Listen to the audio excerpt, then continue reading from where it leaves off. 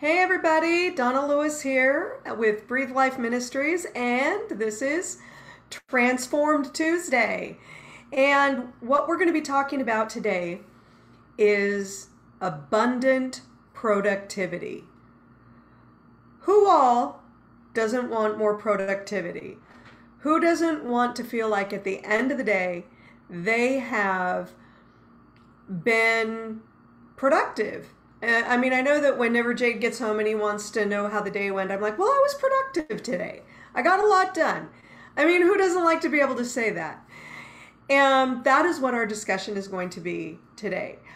I know that when you're coming through recovery, when you are learning to walk in a life that is not hindered by deception, but fueled by truth, productivity can be a real challenge.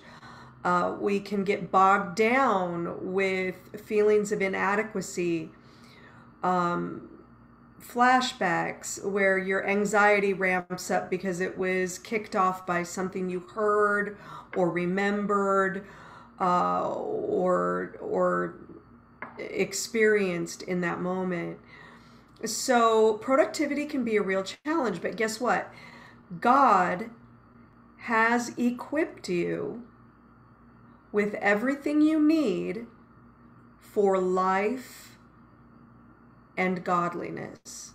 And that's what we're going to dive into today on this Transform Tuesday. So before we go any further, we are going to say a word of prayer. And I want you, if you would please, to share this video and comment on this video, because your comments help me know how things are going and how this is ministering to you. But it also helps others. Your comments are life-giving to others. You may be stirred by the Holy Spirit to say something or ask something that is exactly what another person watching this video later needs to move forward in their walk with Christ. So please never underestimate how important your comments and feedback are to the overall ministry of this message in Christ. And with that, I'm just going to say a quick word of prayer, and then I'm going to share the screen and we're going to dive in. Lord Jesus, I thank you that you have filled us with your Holy Spirit and that we have everything we need for life and godliness.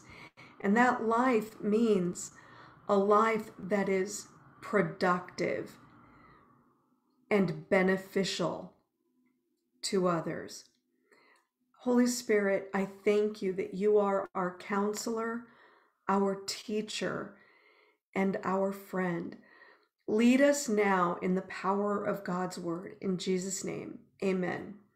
So, I also just want to do a little bit of housekeeping, and that housekeeping means that I'm going to dive in here and just make sure that I can see everybody's comments and answer any questions that may come up during this.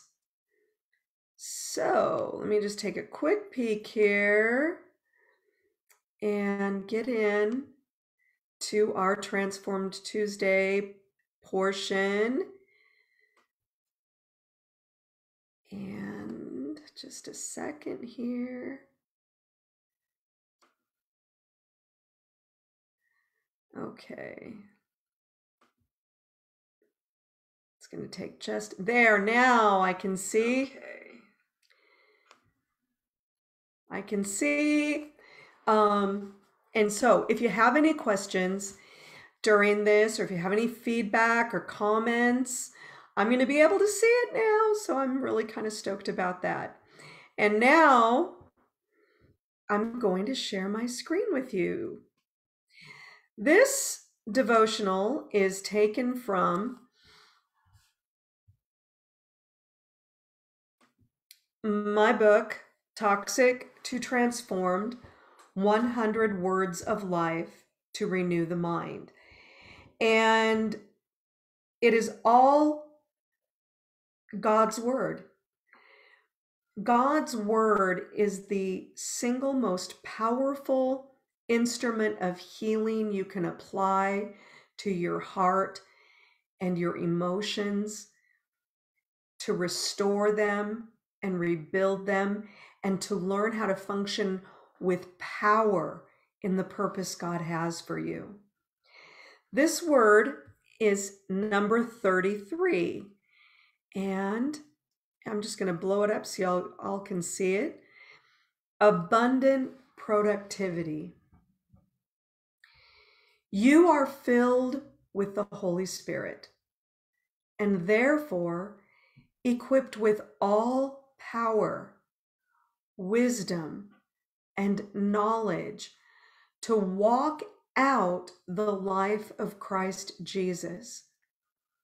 As you draw near with a listening ear and a responsive heart, you experience His transforming power. Drinking in His rich words, you become more and more aware of His mind and personality. You become intuitive of His desires and quick to fulfill them. The end result is abundant productivity within His kingdom and the most amazing sense of satisfaction and fulfillment. This is Muffin, everybody, and yes, she is joining us today. I hope you don't mind. She was just snoozing on my lap. Now she's decided to join the meeting. So, what we see here is that when you accept Jesus Christ as your Lord and Savior,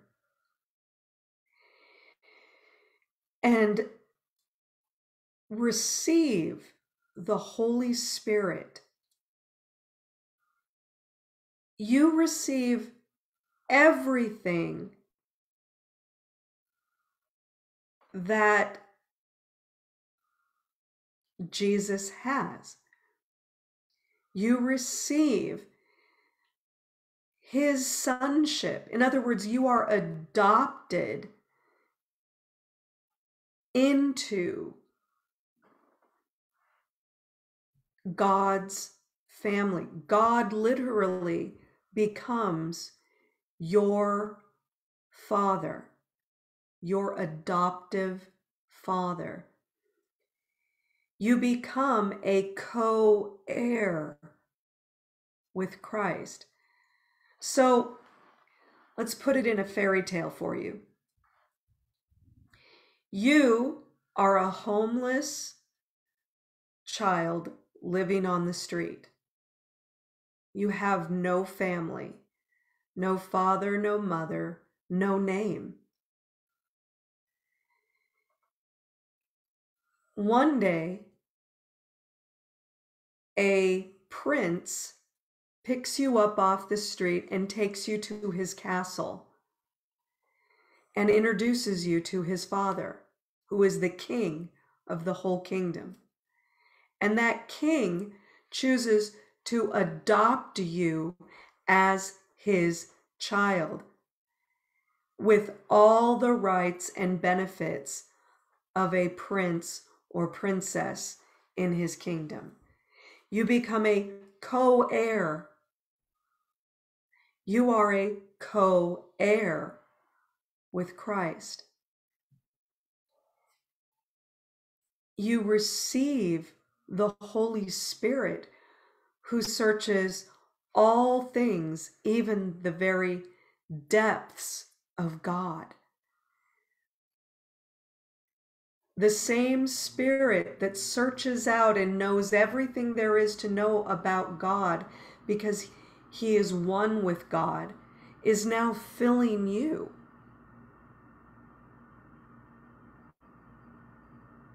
Is this making sense? Are you reading this and coming together with this? You are a co-heir with Christ. You are a member of his family. You are a citizen of the kingdom of heaven. You have the Holy Spirit.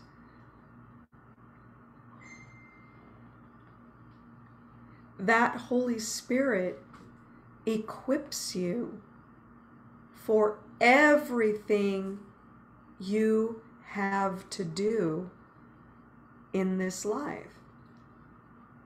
Abundant productivity. 2 Peter 1:8 reads, "Since these virtues are already planted deep within, and you possess them in abundant supply, they will keep you from being inactive or fruitless in your pursuit of knowing Jesus Christ more intimately."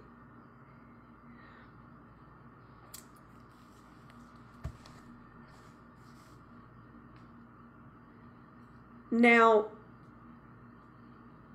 I'm going to go ahead and stop the share real quick and just take a quick peek to see if there are any questions or comments. Okay, we're doing good.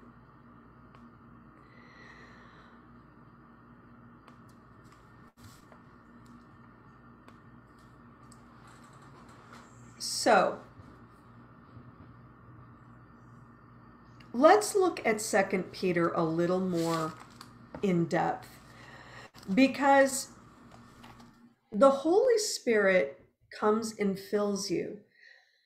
But God, in all of his wisdom, structured us so that we actually have to participate in our own growth and understanding of what it means to be a member of his family, what it means to be a citizen in his kingdom, what it means to be a co-heir with Christ. Let's look at 2 Peter chapter 1, starting in verse 3.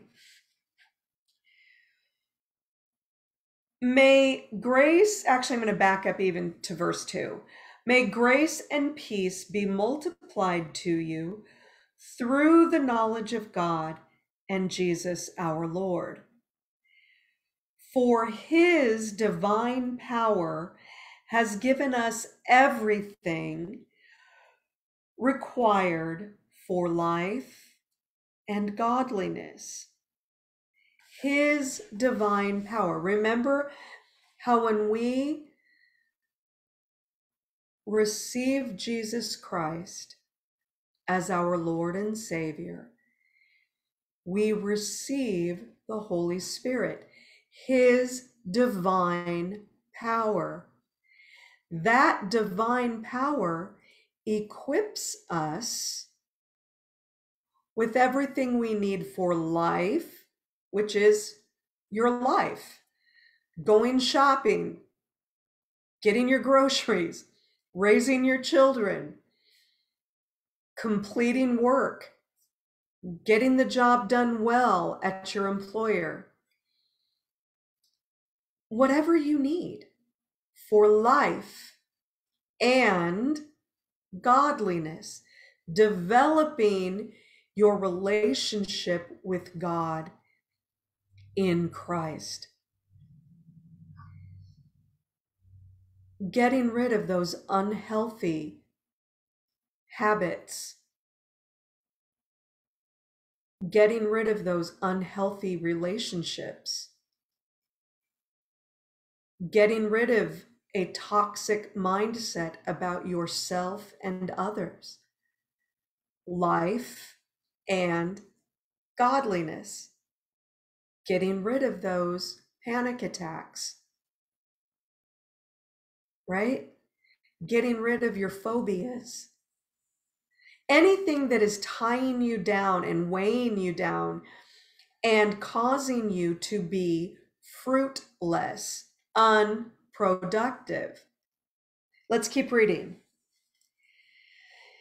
For his divine power has given us everything required for life and godliness through the knowledge of him who called us by his own glory and goodness. By these, he has given us very great and precious promises, so that through them you may share in the divine nature. You are a co-heir with Christ. You share in the divine nature. Escaping the corruption that is in the world because of evil desires, toxic belief patterns, self-destructive habits. I mean, let's think about self-destructive habits. I mean, it's easy to relate a self-destructive habit to a drug addiction or alcoholism. It's not so easy to think about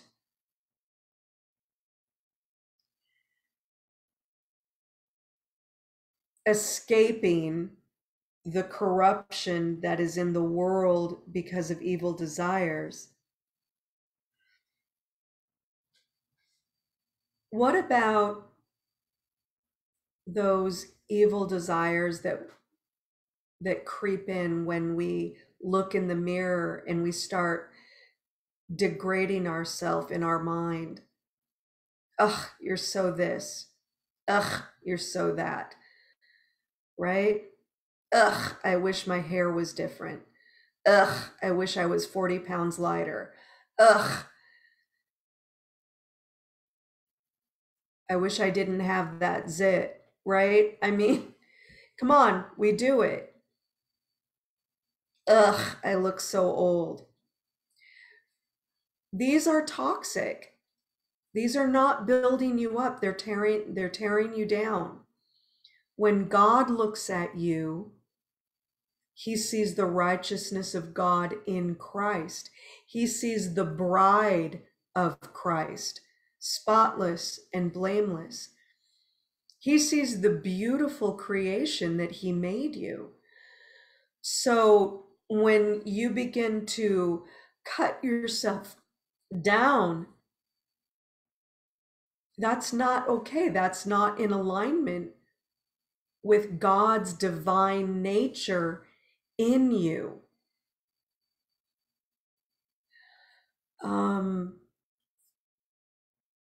Other things, maybe it's an unhealthy eating style where you're not consuming, you're not treating the temple of the Holy Spirit with honor and respect because you're feeding it foods that are toxic to you. Too much sugar, too much caffeine, too much, processed foods. These little things in and of themselves may not be sin, but if you are constantly feeding your body on things that are unhealthy, you're doing damage to the temple of God. And that's not in alignment with the Word of God. Oh, let's think about one more before we move forward.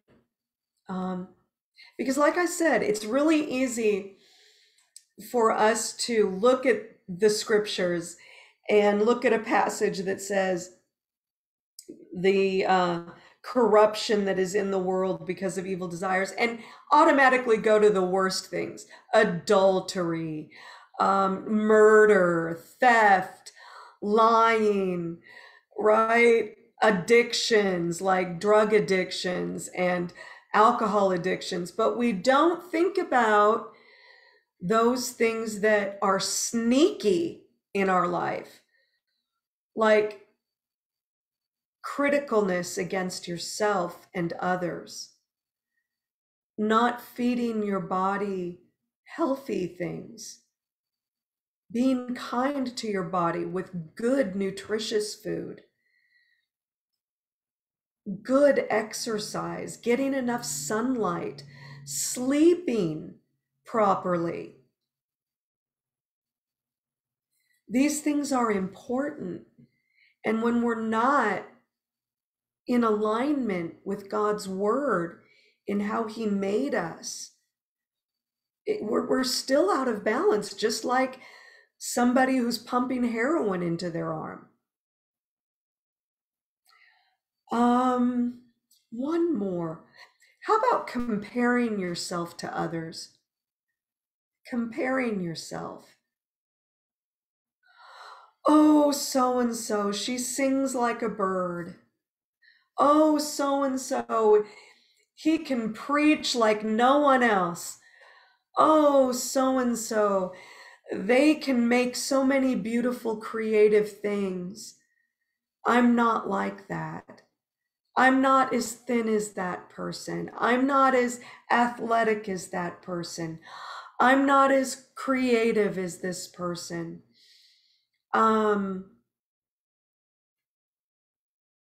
Comparing yourself. I'm not as smart as this person. I don't make as much money as this person. God made you unique. Unique.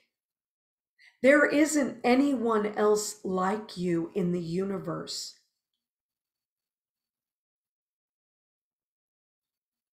You are handcrafted by a master creator who is surpassed by no one.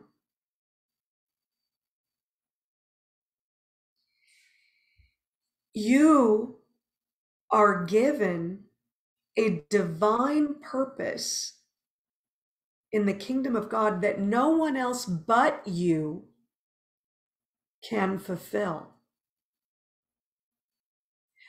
The struggles you've faced in life are like instruments, carving instruments in the hand of a master sculptor. And he's going to use those points of pain in your life to heal multitudes.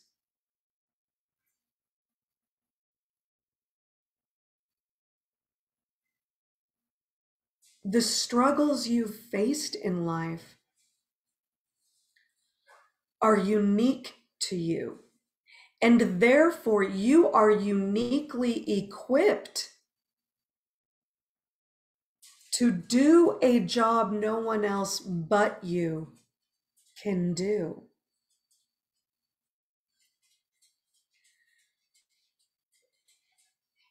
So when you compare yourself to someone else, you are devaluing a masterpiece in front of the master artist. I mean, can you imagine Mona Lisa stepping off the page and looking at Da Vinci and saying, you know, you really could have done my nose different. And could you please have carved a few pounds off of me? I mean, really. And you didn't really capture the right side of my face, because this profile is much better than this profile. Thank you.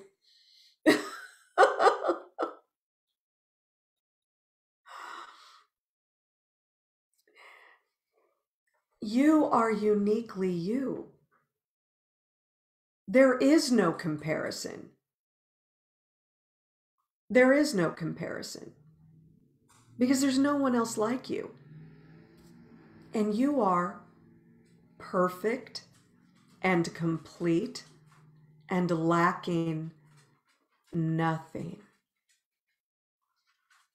Do you believe that today?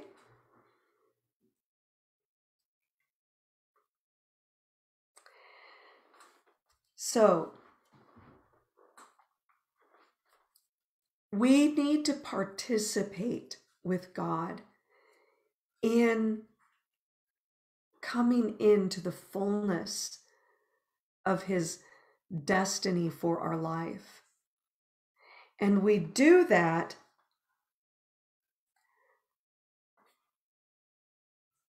this way. Moving on, we're in 2 Peter chapter 1. Now we're in verse 5. For this very reason, make every effort to supplement your faith with goodness. That's what we were talking about when we were saying, we don't want to compare ourselves to others.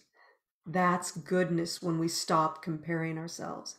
We want to treat this temple with honor by feeding it nutritious foods and giving it the sleep it needs and the exercise it needs and the sunlight it needs. That's goodness. We want to be kind with our words to ourselves and others. That's goodness, right? Supplement your faith with goodness. Goodness with knowledge. Feed yourself on the Word of God. Knowledge with self-control. Self-control with endurance. It's also known as patience. Keep going. Don't quit. Sometimes you're going to get tired. Sometimes you're just going to be like, I don't know if I can do this anymore. But that's where the Holy Spirit comes in. It's not about your strength. It's about Christ's strength within you. That's where our endurance comes from. Endurance with godliness. Getting deeper and deeper into our awareness and our relationship with God in Christ through the power of the Holy Spirit and spending time with Him. Godliness with brotherly affection. That is mercy and compassion and understanding for yourself and others. Loving your neighbor as yourself. Brotherly affection with love. This is how we participate in the process. For if these qualities are yours and increasing, they will keep you from being useless or unfruitful in the knowledge of our Lord Jesus Christ. The person who lacks these things is blind and short-sighted and has forgotten the cleansing from his past sins. Therefore, brothers, make every effort to confirm your calling and election, because if you do these things, you will never stumble. This is how we become abundantly productive. Abundantly productive. Jesus said, it is God's will that you don't just bear a little bit of fruit, but much fruit. He created you with destiny. If you are alive and have breath in your lungs, you have destiny. You have purpose. And that purpose is uniquely created for you, and you are the only person who can do it through Christ and his power working in you. So with that, I just want to take a quick peek and see if there's any questions. Okay. So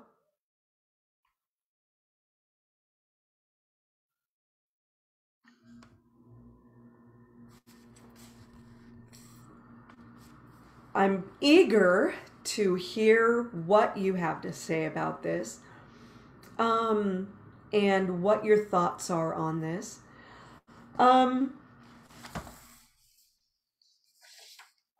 What would you say is your primary form of communication with God? Mine, I would have to say, is just conversation. I spend a lot of time conversing with God throughout the day, just conversing with him. The things that he's been talking with me a lot are actually the things I just shared with you, things like not comparing myself, speaking kindly about myself and to myself. As Risa puts it, my friend who's a life coach, being your own best friend. You know, that friend that always builds you up, that always has the right thing to say in the right moment. Being your own best friend.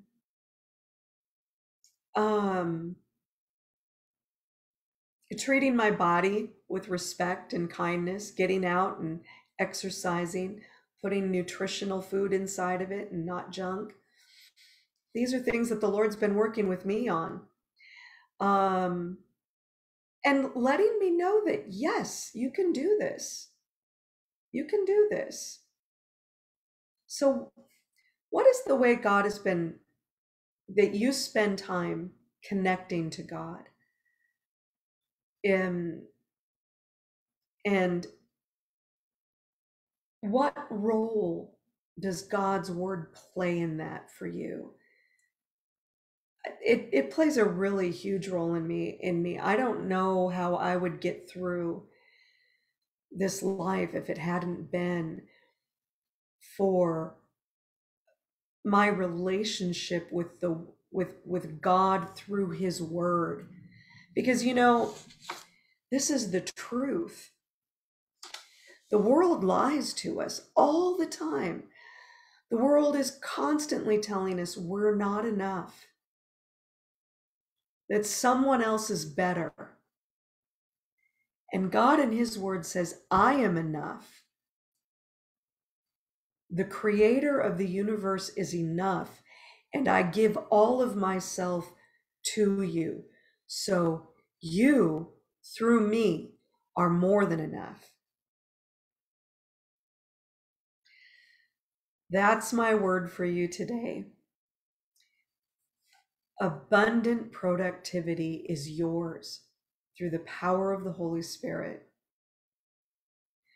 Leave your comments. Please like this video and share this video.